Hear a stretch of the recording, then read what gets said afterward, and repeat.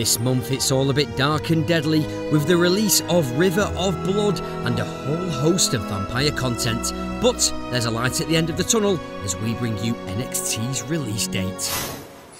I have some very exciting news to share with you this month, starting with a fantastic set of updates all about vampires, which culminates in the finale to the epic Myaki storyline, River of Blood. The Myaki plotline started back in 2005, the brutal tale of a ragtag bunch of refugees fighting a desperate battle against the darkness of Mauritania. This 7-part chain of harsh horrors has taken us straight into the heart of the vampiric homeland, and now its grim conclusion awaits those brave enough to stick their neck out amongst those who wish to feast from it. If you've not quite got yourself ready for the Mauritanian madness that awaits, we've got a month full of vampire-themed content to get the blood pumping. The first of which we're calling In Memory of the Myaki. In it, you'll be able to build a monument in honour of those fallen friends that you've lost in the Quest series, creating statues for construction XP which act like a supercharged prayer altar, giving bonus prayer points to those that use it. Players who complete these statues in April will receive even more rewards too, so stake your claim as soon as inhumanly possible. You'll also be able to search the lands for the Lost Toys, a collection of 13 strange playthings which, when complete, can unlock a new cosmetic reward and earn you some precious columbarium keys.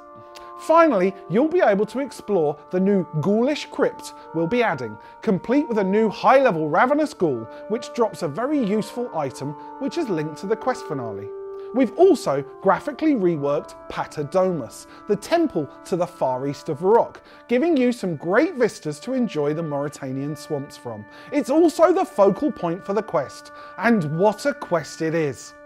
In Rivers of Blood, the battle lines are drawn at the River Salve. The armies of Misthalin await a battle the likes of which has not been seen since the times of the First God Wars. Leading the vampire army is Vanescula, the mistress of Darkmire, wielder of a brutal weapon that could end all freedom in Varrock. It's a desperate time, with Gielinor on the brink of disaster.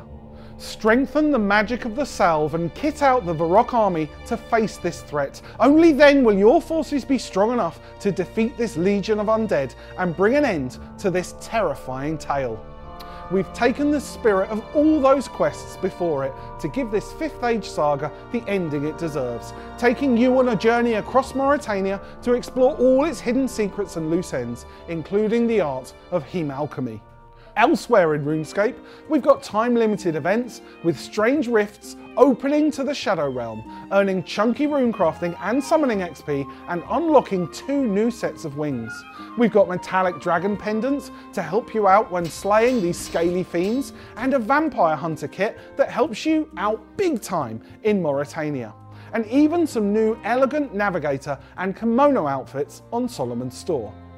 And we've saved the best news till last, because this month we're proud to bring you NXT, the latest and greatest RuneScape game client, bringing better game performance than ever before, showing the RuneScape world in all its glory.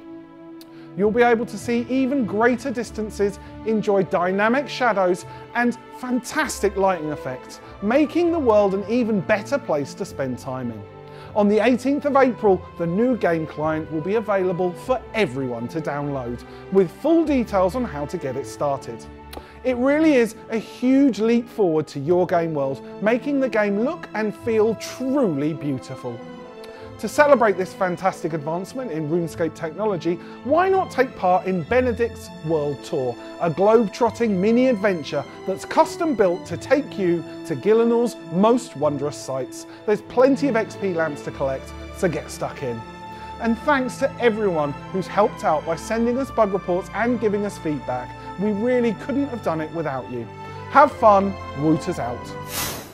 We'll be back at the same time next week as we catch up with the Guardians to discover the events leading up to the River of Blood.